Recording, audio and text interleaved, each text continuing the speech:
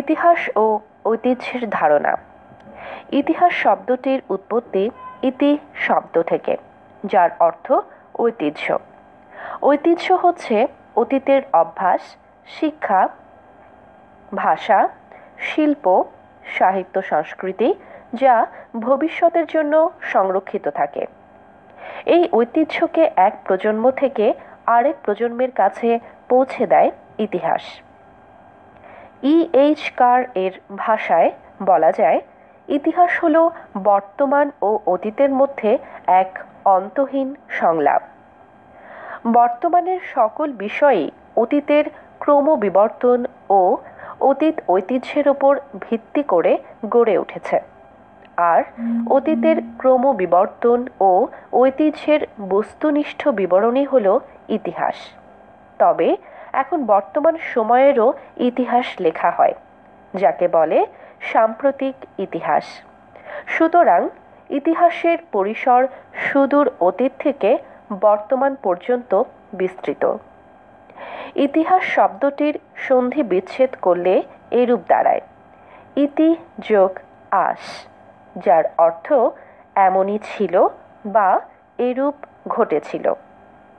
ঐতিহাসিক ডক্টর জনসনও ঘটে যাওয়া ঘটনাকেই ইতিহাস বলেছেন। তার মতে যা কিছু ঘটে তাই ইতিহাস, যা ঘটে না তা ইতিহাস নয়।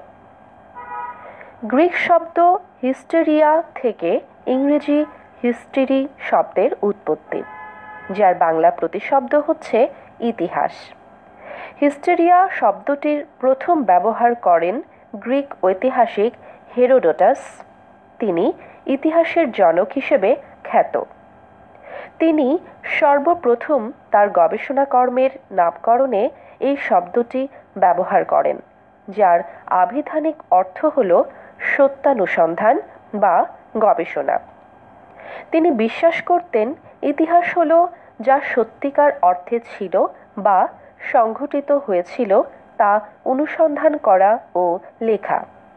তিনি তার গবেষণায় গ্রিক ও পারস্যের মধ্যে সংঘটিত যুদ্ধের বিভিন্ন বিষয় অনুসন্ধান করেছেন। এতে তিনি প্রাপ্ত তথ্য, গুরুত্বপূর্ণ ঘটনা এবং গ্রিসের বিজয়গাথা লিপিবদ্ধ করেছেন, যাতে পরবর্তী প্রজন্ম এই ঘটনা ভুলে না যায়। এই বিবরণ যেন তাদের উৎসাহিত করে এবং দেশপ্রেমে উদ্বুদ্ধ করে। হেরোডোটাসই প্রথম ইতিহাস এবং অনুসন্ধান এই দুটি ধারণাকে সংযুক্ত করেন। ফলে ইতিহাস পরিণত হয় বিজ্ঞানে, পরিপূর্ণভাবে হয়ে ওঠে তথ্য নির্ভর এবং গবেষণার বিষয়। প্রকৃতপক্ষে মানব সমাজের অনন্ত ঘটনা প্রবাহই হল ইতিহাস।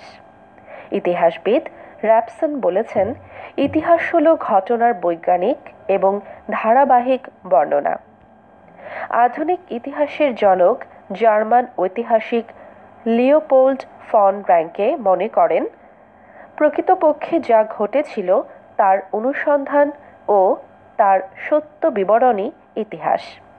সুতরাং ইতিহাস হচ্ছে মানব সভ্যতার বিবর্তনের সঙ্গে সম্পর্কিত বিভিন্ন কর্মকাণ্ডের ধারাবাহিক ও সত্যনিষ্ঠ বিবরণ।